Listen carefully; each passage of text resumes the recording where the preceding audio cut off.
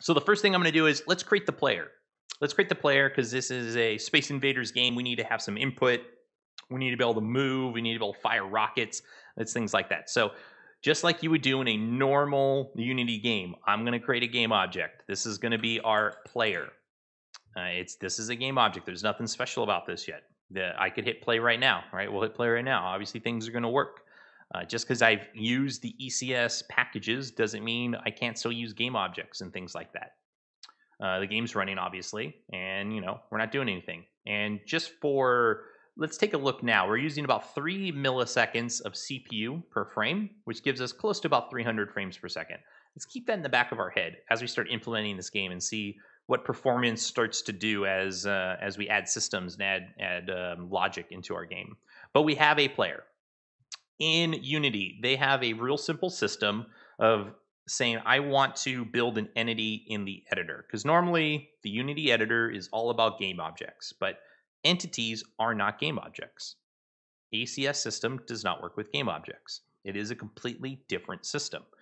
So the editor, Unity, gives you a way to make this easy, though. They say, okay, we can let you design your entities using the editor as a game object, and then they will do all the behind the scenes work for you of making that an entity in the entity world system, which is, again, not the same as a game object. They are not the same thing, and they don't play together.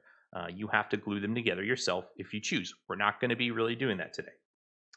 So if I want to say, okay, I want a player, and I want to build this player, it's a prefab or not a prefab, but I want it to be an entity, all you have to do is add this convert to entity mono behavior. So this is a mono behavior. It's a very simple mono behavior. It doesn't do anything out the gate until it plays, until this awakens. But what it's going to do is it will convert and then it will destroy our game object. And you can also choose instead to convert and keep the game object. It doesn't tie those together just because you're injecting the game object and you're converting it. The entity that it converts is completely separate and isolated from the game object that it will keep around. It lets you keep it around for whatever reason you want to, but these objects are not related. An entity and a game object are not the same thing. They are not related in any way. This is just a conversion system that for now makes this easy to build entities in the editor. This will probably change in the future, but this is what they have until the editor can support entities natively. It doesn't at the moment.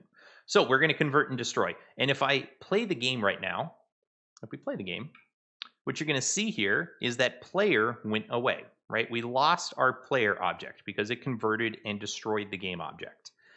If we go into our analysis and we pull up the entity debugger, which is a very, very important thing to keep around, when we're developing these games, you're going to see some interesting things pop up here. First of all, it says this thing up here called the default world, and you can show all worlds. And there's other worlds here that we're going to ignore because I only care about the default world. And in general, this is all you're going to use. You're going to use the default world and nothing else. Well, what is a world? A world, and the smart folks at Unity decided that, well, if we're going to have these entities and these components and these systems, which really is a query system, and we'll talk about that when we build a system here shortly. When we're building a system, essentially what we're doing is we're querying for entities that meet a criteria. We're trying to find entities that meet some component criteria. So it's really a query system. They have this concept of a world where an entity can only live in one world. A system runs in a single world, and it will only know about the entities for the world it's running in.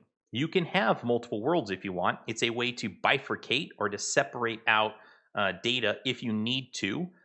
Data cannot share, cannot communicate across worlds natively, and normally you don't want to do that. In fact, most of the time you're going to stay with just a single world and do everything in that world. It's very optimized, and you'd be fine. You can run hundreds of thousands of entities in a single world and not see any type of issue.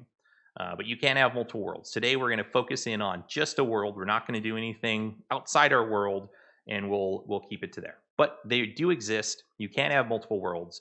Assume we're only using one, or assume we only have access to one.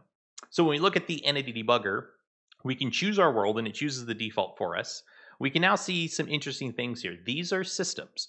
These are groups, which you can put a system in a group and it just runs everything together. But ultimately, here are systems. And these systems are all the default systems that come with Unity. These systems always run unless you make some weird adjustments. And because we're using the render system, the hybrid render system, we get this render mesh system built by Unity. It comes with that package. And this is how it will render entities that have meshes onto the screen for us. So we don't have to worry about it. As long as we have an entity and it has a mesh assigned to it, we'll be okay. It'll get rendered. It'll get rendered in the right position as we update it. There's all these other systems. Most of these we're not going to look into. Initialization is not so interesting for us for today. Most of what we're going to be doing is in this thing called the simulation system group. All of our systems we're going to write are going to go into this system group. What group things live in does not matter except when ordering matters. When a system executes, if you have a system that's dependent on another system from calculation of data, you can specify that says a system should run after a different system, or you can specify that a system should run in a specific group. Like we could write a system and we can have that system run in the presentation system group if we wanted to. And that runs after the simulation happens, right? The simulation system group always runs first, and then the presentation system group will run. So you can decide what group you want to put a system in if ordering matters. If it doesn't matter to you, that's okay. You don't have to do that. It'll just run based off of its default ordering that gets assigned when it gets registered. On the right-hand side, if we choose systems all entities for our default world, we would see all the entities in our system. And right now we have just 2 entities. We always get world time. This is the Unity system. This is how it tracks time throughout the game. See, this has been elapsing for 233 seconds, and we have our delta time. You should understand what that means in an update method, right? You have access to delta time still. But we have this player object. Remember, we had this game object. We had it as a convert object. And then we hit play. It got deleted, but the entity for it got created, got converted, and then it got instantiated. So we have a live entity in the game right now. And it actually has a couple of components. It has this local to world component. It has a rotation. It has a translation. This is because we're using that hybrid rendering system, and we're using the convert system. And what that does behind the scenes for you is it takes your transform of a game object and it converts that into a couple of components, into a rotation, into a scale, if you have scale, into a translation, and then this local to world is essentially local space and world space.